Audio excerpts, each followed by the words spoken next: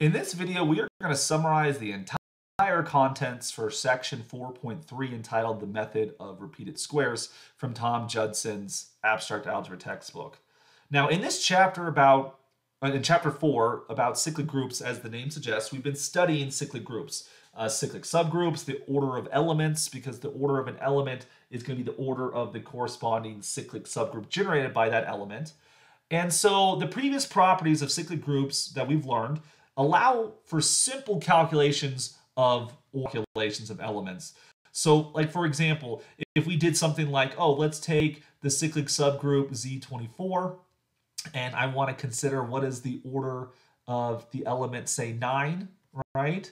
Well, we have to first calculate the GCD between 9 and 24, and we're going to divide that from 24. Well, the GCD is 3, so we get 24 over 3, which is going to give us 8. So the order of this element, 9, is 8. As GCDs can be calculated using Euclidean algorithm very quickly, this is essentially a simple calculation that one could do. A general group, not a cyclic group necessarily, computing the order of an element can be a much more difficult process. Now, one algorithm to determine the order of a group in the absence of Lagrange's theorem, which we'll talk about, a naive approach to computing the order of an element is just to calculate G. Is that the identity? Nope. G squared. Is that the identity? Nope. G3. Is that the identity? Nope. G4. Is that the identity? Nope. And you just keep on going bigger, bigger, bigger, bigger, bigger, bigger until you find the identity. Woohoo! Right? Assuming the process even terminates, right? So if you're in a finite group, you can't expect that eventually this is going to equal the identity. But if it's a large group, right, if we have like 1 billion elements, that could take some time, right? If we have 1 trillion elements, if we're in like the monster group, this could take a long time. It's not a very effective algorithm because it depends on how big n is.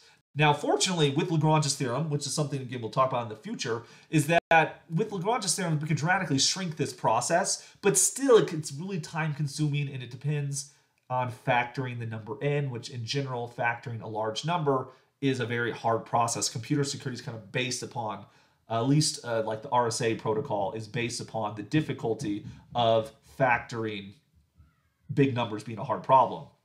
Now, despite that, so let's assume let's assume that this is our algorithm. We just calculate big powers of these things.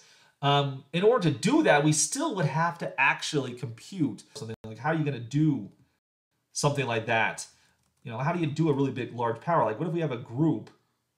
What do we have a group that its order is 2 to the 1, 0, 0, 0, 0, 0, or whatever? If you take 2 power, this number is going to be so monstrously large, we might not expect to be able to compute such a thing. So exponent calculations in general could be a hard problem. Now, we want to focus on a very special case right now in finite groups, right? We're not going to focus on addition. We're going to focus on multiplication, right? If we're working, say, with a modulus like 46,389, how do we compute a power like this? 2 to the 373,983 commas, what I have to put into that. 37 million. That would be a very difficult thing if we're just doing like 2 times 2 times 2 times 2 times 2 times 2. You can see that's going to take a long, long, long, long time. But it turns out in modular arithmetic, we can speed up this process of the power calculation very, very quickly. And so we can actually reduce the complexity from n to something much, much smaller. And I want to show you how to do that. So how do we compute this element? Maybe we're like, oh, the order of 2 is, in this modulus, I don't know. What do we exponent? We can do this really, really quickly in the following way. So what we're going to first do is we're going to take our exponent in play, and we're going to write it as a binary expansion. So I want to write it as a combination of powers of 2. So you take like this power 373983332, and I want you to write that as some binary expansion. So this is like 1 plus 2 plus 4 plus 8 plus 16, whatever those turn out to be. Compute the binary expansion. We'll do a specific example of this really quickly. Then, as you compute this binary expansion, you're going to get this like 2 to the k1, 2 to the k2, 2 to the kr, all the way up. And so then you're going to start computing powers. Compute a to the 2 to the 0 power. That's just the identity. Then you're going to do, I'm sorry, that's just going to, 2 to the 0 is just 1, so you're just going to get an a right here. Then the next one, you're going to do a squared. Then you're going to do a to the fourth. Then you're going to do a to the eighth. And then a to the 16th, all the way up to a to whatever you have, 256, 2048, whatever power, subsequent powers of 2. Now, I want you to be aware that it's not too hard to do here. And this is where the algorithm repeated squares comes into play. So if you're doing like a to the first, a squared, a to the fourth, a to the eighth, etc., you're going all the way up to the power. Notice that getting a squared just means a times a. Getting a to the fourth is just a squared squared. So you just square the previous number. And then the next step, a to the eighth, that's just going to be a to the fourth squared. So you just square the element you just did a moment ago. And so this method of repeated squares is you just create this list of numbers, and you're just going to square the previous number in this list. All of these numbers right here. Well, then by exponent rules, if a has this binary expansion, x to the a is going to be congruent to x to this binary expansion, which each of these numbers are in the list. You put them all together, and voila, you can reduce mod n when you're done, and that gives you the number you want. And so we have to be able to compute a binary expansion, which is not too hard of a thing to do. Then we compute all of these repeated squares, and then we multiply the product of them at the end. And if you reduce the numbers along the way, you actually never are going to get a number that's larger than the modulus squared, which is a good thing. And basically, worst case scenario, this calculation would actually only take 2 log 2 of a minus 1 many steps, where a was the exponent in play here. So this is actually a logarithmic algorithm, which those don't show up in computer science all the time, right? They're pretty rare. We should value them when they show us an explicit example of how one would do something like this. So we're going to keep things not too crazy because we want to do it by hand. Ironically, you don't see me doing my air quotes with my hands. We're going to do this thing without a computer, although by all means we might use like a 4-function calculator to help us with the arithmetic. I mean, who does arithmetic by themselves anymore? We're going to compute the number 271 raised to the 321st power, and we're going to reduce this mod 481 using the method of repeated squares. So the first thing to do is we need to find a binary expansion for 321. So what's the largest power of 2 that's smaller than 321? Well, again, if you're really good at the game 2048, you have all of the powers of 2 memorized up to 2 to the 11th. And if you're really good, you know a couple after that, right? Largest power of 2 here is going to be 256. If you take 321 minus 256, that's going to be 65, which 65 is 64 plus 1, which are all powers of 2. So therefore, the binary expansion of 321 is 256 plus 64 plus 1. 256 is 2 to the 8th. 64 is 2 to the 6th, and 1 is 2 to the 0. So therefore, we're going to have to compute up to, we're going to have to do this process 8 times. So we're going to start off by taking the repeated powers of 2 here. So we're going to start off with 271 to the 2 to the 0 power, which is 2 to the first. That's, of course, just going to be 271. No reduction needed there whatsoever. Then we do the next number in the sequence, which is going to be 2 to the first. 2 to the first means we take 271 and we square it. 271 times 271 will be 73,441, which when you reduce that, mod 481, you get 329. The next number, and so we're gonna kind of measure these numbers in the sequence. We get 271, 329. These are the numbers we want. The next number in the sequence, we're going to take 271 raised to the 2 squared power, right? The power of 2 is just going to increment each time as we go through this process, right? So we're going to take 271 to the 4th power.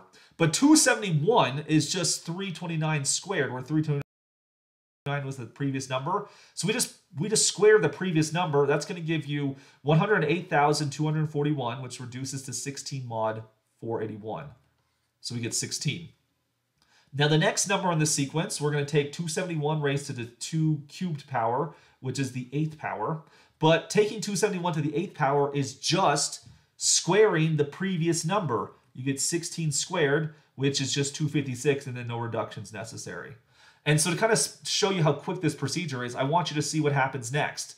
We're going to take 256 and we're going to square it. That gives you 65,536. It reduces to 120 when we do mod 41. We're then going to take 120 squared, which is equal to 14400, which then reduces to be 451 mod 481. Then we're going to take 451, we square it. That becomes 203,401. We reduce that mod 481, and you get 419. The next step is you have to then square 419, which becomes 175,561, and then that reduces to 477 mod 481. Then you're going to square 477. Then that becomes 227,529, which reduces to 16, which you notice 16 was actually on this list. This list can repeat itself over and again. And this is actually great if we did, because then we can just copy numbers if we had to keep on going. But this is now the 8th step, right? Because you have to start at 0, right?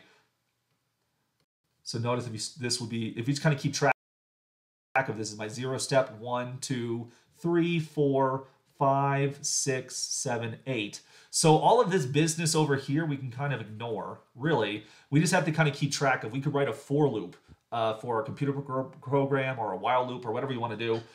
We could just do a for loop and be like, okay, starting at 0, we got to do this. We got to get to stage 8. And we just do subsequent squares. We square, reduce, square, reduce, square, reduce, square, reduce, square, reduce, square, reduce, square, reduce, square, reduce. That's what the repeated algorithm, the repeated squares algorithm is all about. You just repeat the squares until you've done it sufficiently many times, where we got 8 from the binary expansion. And then zooming back into this thing. So now that we have all these numbers, how do you do 271 to the 321 power? Well, 321, remember, was 256 plus 64 plus 1. So we have to take 271 to the first power, check. Then we have to take 271 to the 64th power. That's going to be 2 to the 6th. That's the 6th step right here. That's 419, check. Then we have to do 271 to the 2 to the 8th power. 8th was the 8th step here was 16, check. So then we do 271 times 419, which gives you 113,000 times 549. Reduce that. That becomes a 33. Then you're going to take 33 times 16, which is 528, which reduces down just to be 47. And so voila, we did the repeated squares algorithm, which we able to figure out that 271 to the 321 power mod 48 is just 47. And we did it with only basically, we had the 8 squares we had, which each of those, it has a cost of a multiplication and a reduction. And then we had 2 multiplications with reductions. So basically we had to do 10 multiplications and 10 reductions, plus the binary expansion we did earlier. So in terms of calculations, we're looking at, we're really only looking at about like less than 15 actual calculations. We'll say just 20, counting those reductions and such. Again, these are all efficient steps and can be done really, really quickly. Now I kind of point out to you that these type of calculations, although they can be done by hand, they really ought to be done with the computer algebra. For my students viewing this video, of course, you do have to do these sort of by hand. And again, feel free to use like a scientific calculator to help you. But I do want to kind of see steps by steps by steps. But in general, if someone was doing a calculation like this, you would do it on a computer. And so Magma actually does offer, Magma is a computer algebra it's a computer algebra system that, amongst other things, actually can do the repeated squares algorithm. So you use the command mod exp, so this is for doing modular exponents. If you take the numbers 271, 321, and 481, the way you're supposed to read this, if you want to do x to the a mod n, you would use the command capital mod exp. You would then do x, a, n, and then you always have to end with a semicolon so it compiles correctly. If you run that procedure on Magma, you'll get 47 right here. Now, one thing I want to mention about Magma is you can actually access it free online using the following URL, which you can actually find that in the link of this video right here. But we can type in the command, like we said a moment ago, mod exp, and our number was 271 raised to the 321 power, and we're going to work mod 481. Let's run that. You can see the output below, 47. It was almost instantaneously. Magma computed this in 0.01 seconds. So 1/100th of a second it took to do this on the computer right here. And this is the free version of Magma, right? You can access this on the web for free. There are some limitations to this. Like, for example, any calculation that requires more than 2 minutes to terminate, then this thing will just stop you automatically. Of course, the purchase version, the licensed version, is a little bit better than that. But this will be sufficient for many of your calculations, right? So we can actually use Magma to do that. Now, I want you to be aware that we could also show some of the intermediate steps. So for example, if we wanted to calculate a binary expansion, we showed how to do it. Take your exponent a, and you want to do the binary expansion. Use the command int sync. So this is going to switch your integer to a sequence here. It'll be a binary sequence. So if you run that, it'll output this array right here, which the way you want to is this is the 0 spot, 1, 2, 3, 4, 5, 6, 7, 8. So 321 is 1 times 2 to the 0, 0 times 2 to the first, plus 0 times 2 squared, plus 0 times 2 cubed, plus 0 times 2 to the fourth, plus 0 times 2 to the fifth, plus 1 times 2 to the sixth here, plus 2 times, or 0 times 2 to the seventh, plus 1 times 2 to the eighth. That's what this sequence is doing here. It just gives us the coefficients in this binary expansion. Ones mean that you include that power of 2, where you start 0 going up to the 8th power right there, since there are 9 elements in this array. So that gives us the binary expansion. That should say 321 right there. Sorry about all the typos we sometimes see here. And so then we could then program if calculate 329 squared mod 48. Then we take the next number, that was a 16. And then we do the next number, 16 squared mod 48. That would give you, 256. Just keep on going, keep on going. You can run a for loop, and then you can compute the thing at the very end. So I am happy with you using calculators to help you. But the point is, if you're going to use a calculator, you have to know what the calculator is doing. You can't just plug in the formula that does everything. You have to earn the right. And so at this point in the semester, if you've been following along with this series, you've done things like reduction of integers, mod, whatever. So by all means, use a scientific calculator, or you could use Magma if you don't have one, to do the reductions to save you some time. I don't really care about arithmetic, like can I do 471 times 419? If you're watching this video, I assume you've proven you can do arithmetic, and therefore feel free to use a scientific calculator. If you're watching this video, it's a good chance you have not yet earned the right to do the repeated squares algorithm on Magma here. So therefore, what you have to do is kind of do it by hand to earn the right, or write a for loop yourself.